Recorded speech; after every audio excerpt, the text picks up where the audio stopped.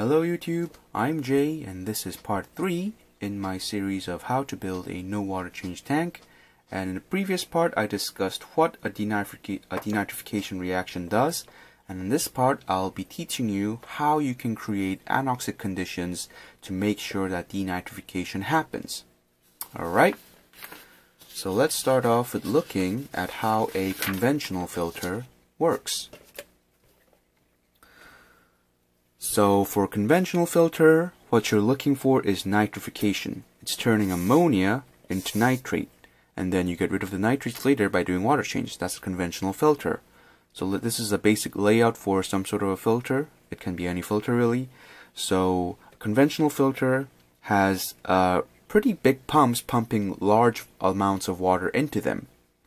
So you got a high flow here going in and high flow coming out of a relatively small sized filter, that is to say filled with any type of media that isn't really important for the discussion now. Say you have it filled with sponges and sand, for example. And what this means is because of that high volume of water coming in, this filter will be fairly rich in oxygen. And that is important because, as I said, what conventional filters aim to do is get rid of ammonia, the immediate threat to your fish. So they are geared to producing high amounts of oxygen to your filter. And that is because, as I discussed in filtration basics, the oxygen is the limiting factor here. Oftentimes ammonia will not be converted to nitrate fast enough because there is not enough oxygen. So they want to make sure this filter is full of oxygen. So they pump high volumes of water that is rich in oxygen coming from your fish tank into the filter. So basically, you start off with a very high amount of oxygen, and then as the water passes through the tank, oxygen is used up, converting ammonia into nitrate, so oxygen is slowly declining, but at the end there is still a decent amount of oxygen left, and that leaves your tank. So if you look at the oxygen levels in the tank, in the filter, when the water comes in, it's initially very high, and as it passes through the filter, it's going to drop down a little bit, but there's still going to be some oxygen left at the end of the tank. End of a filter. So conventional filters are mainly geared towards nitrification, removing ammonia, supplying high amounts of oxygen so that this reaction happens very reliably. That is how conventional filters work. But we don't want that. We're discussing how to get rid of the nitrates, not the ammonia. So what would you do if you want to get rid of the nitrates? So let's say you have a filter that looks something like this, and you have the same volume of media, but except you have drastically reduced the flow into it. So there's a very small amount of oxygen-rich water pumping into this filter. So what happens here? So initially, there's lots of oxygen, and then because there's not so much oxygen coming in, the oxygen is going to get rapidly depleted, and by the end, there is almost no oxygen left. So what's going on here is initially the oxygen levels are high, and then it drops down pretty quickly because there's not that much supply, and by the end you have almost no oxygen. So starting at this point, this zone is aerobic and this zone is anoxic. So you have produced an anoxic zone within your filter, and it is as simple as that. If you have a relatively large filter with a very small flow, you will reliably get anoxic conditions because, as I said, oxygen is the limiting factor in most filters. That is why wastewater treatment is all about pumping oxygen into the water, because if you can just reduce the flow here, that's a very easy way to restrict the oxygen into your filter. It's not that complicated. So that brings me to the first way you can get rid of nitrates through denitrification, is you just make a filter that has a very low flow. So at the intake, where the water is pumping in, there'll be high oxygen, but as the water passes through the filter, all that oxygen is going to get depleted, and you will get anoxic conditions for denitrification to happen. And it does not take something super complicated. Now, I'm just going to show you this just so you don't go ahead and build something like this, but there's something called a coil denitrifier. And do not build this because this is a super complicated solution to a very simple problem. So what a coil denitrifier is that you take airline tubing and you coil it around many times, and then you have a small amount of water coming in and a small amount of water coming out. Because it's the airline tubing, it's very narrow, very small, so you can't get high flow into it. And at the beginning of the coil, the bacteria will colonize along inside the airline tubing. At the beginning, there will be good oxygen, and then somewhere in the middle, the oxygen will get depleted. And then the rest of the coil will be dedicated to denitrification. This is super complicated. You do not have to do this. All you have to do is focus on a relatively large filter with a very small flow. That is the two key things you have to control. As long as you're not pumping the filter full of oxygen-rich water, you can reliably create anoxic conditions. So all you have to do is say something like this. Say you have like a 20-liter, some sort of container filled with biomedia, and you have a 3-watt pump, very small pump going in. You're pumping water into it and water's coming out. This is all you need to do. You just have to make sure that you don't have like a spray bar here spraying oxygen-rich water back in the tank, and you should make sure you have some sort of lid so air doesn't flow in freely. But really, it's not that complicated. All you have to do is make a very slow flowing filter with a relatively large volume, so the oxygen gets used up in the first part and you have an anoxic zone in the next part. That's all you have to do. It's not that complicated. And what you can do with a filter designed like this is, say you have a conventional filter, and even in conventional filters, if you have submerged media, oxygen is a limiting factor, and at the very end here, you will get denitrification. So you'll get a filter that is 90% nitrification, getting rid of ammonia, and you'll have a little bit of denitrification going on, but it's so little that you will not really notice it, and you will still have to do water change. If you reduce the flow a bit, you can tune it down, and you can fine tune it to get something like 50-50. So the first 50% will be doing nitrification, and the next 50% will be doing denitrification. So in the initial parts, there'll be oxygen for the nitrifying bacteria, and when the oxygen gets depleted, the denitrifying bacteria, facultative anaerobes, will be breathing the nitrates and getting rid of them. And if you have a very low filter, you can have a dedicated denitrification filter. So the oxygen will be depleted fairly quickly in the initial parts of the filter, and then the rest of it will be dedicated to removing nitrates. So just by adjusting the flow that is going into your filter, you can create anoxic conditions very reliably. You do not need anything complicated. You do not need special media. You do not need to do anything fancy. You just have to build a conventional filter with a very a large volume and a slow flow. That's all you have to do, guys. And that brings me to the second way you can get rid of nitrates by denitrification. And that is, this is the method that I use because it is the most simple thing you can do. It is very easy. You just get a deep substrate. So you take something like fine gravel. This is what I use. You can also use something like sand. Anything that has a relatively small size will work. Anything, really. Whatever you can get your hands on. So you take something that's relatively small size like this and you create a substrate that is very thick. You should get it about greater than 10 centimeters, which is about 4 inches.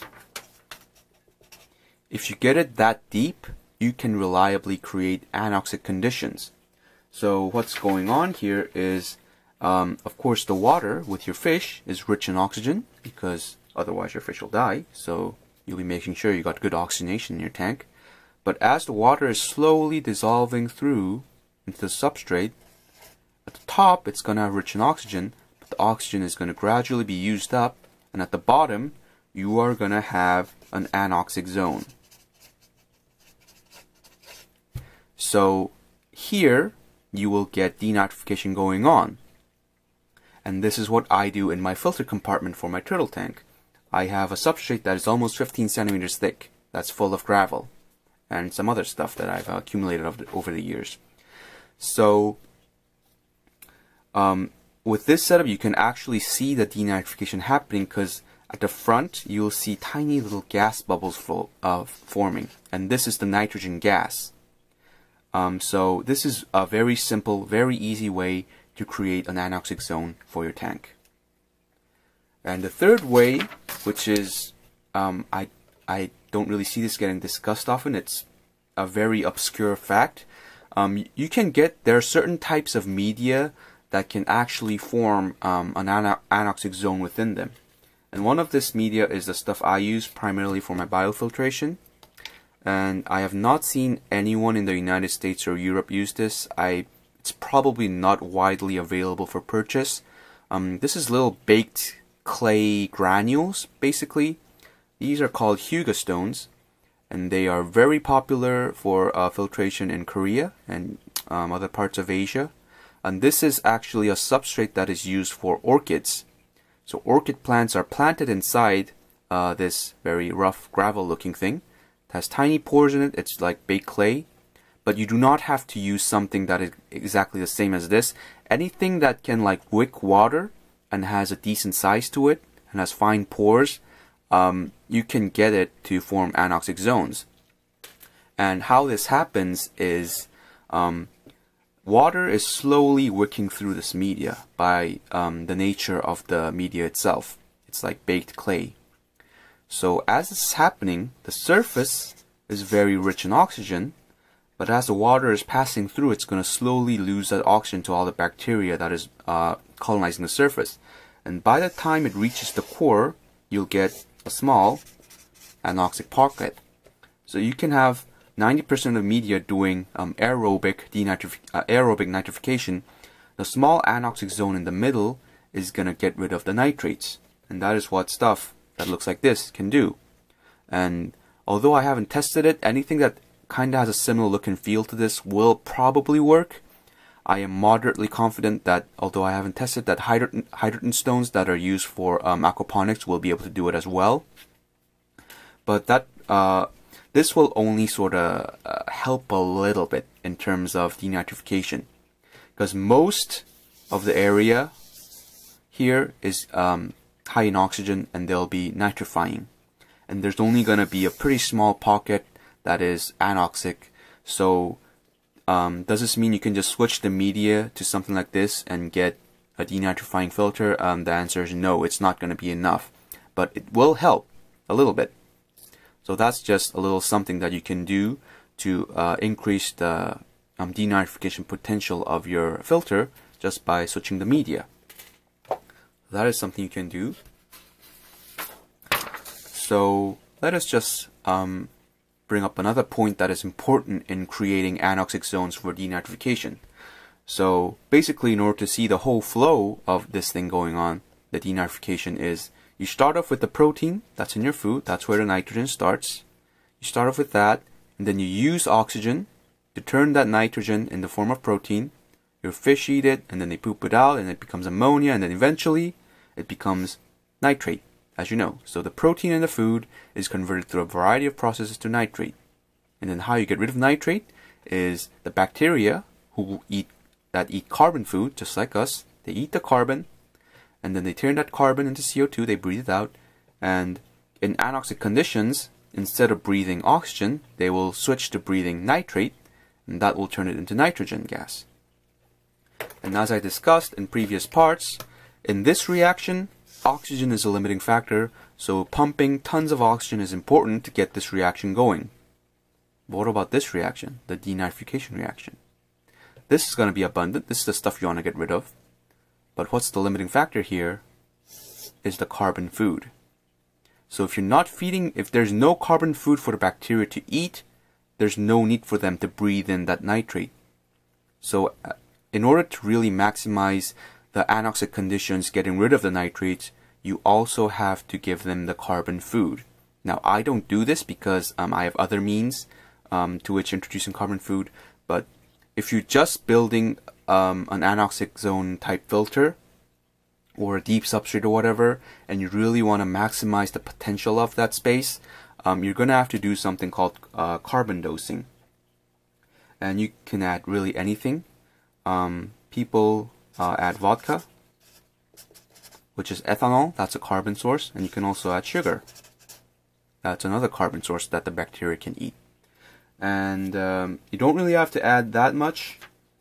You can get away, say you have a 10-gallon tank, and you can add up to, say, 1 milliliter of vodka.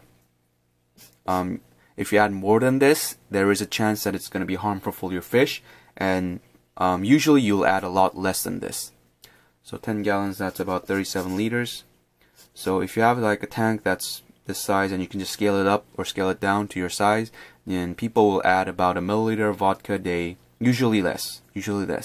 If you add more, there's a chance that it's going to harm your fish. And you can do the same thing with sugar. And you have to kind of test the water for nitrates to fine-tune the amount that you're adding so you can dose the minimum amount required. And this is something that I don't do, but if you're running a filter for denitrification purposes and it's not getting rid of the nitrates quickly enough, you can add vodka or sugar to speed up that process a bit and give the bacteria the food they need. So that is a little thing that you need to do to maximize the denitrification potential. So to recap, in order to create anoxic conditions that result in denitrification, the essential thing is to create something that is low flow so that you can prevent the high oxygen water from getting into the water and not forcing the bacteria to breathe nitrate. You can do it very simply by creating a deep substrate. You don't need to do anything fancy, just create a deep substrate and you're done. And your choice of biomedia can also affect how much your filter is dedicated to anoxic zones.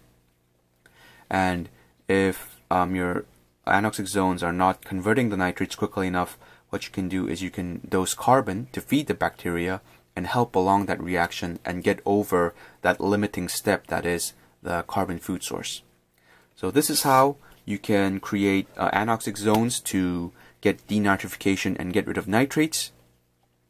And in the next part, I am going to discuss how to use plants and algae, stuff like that, that is going to help get rid of everything else, essentially.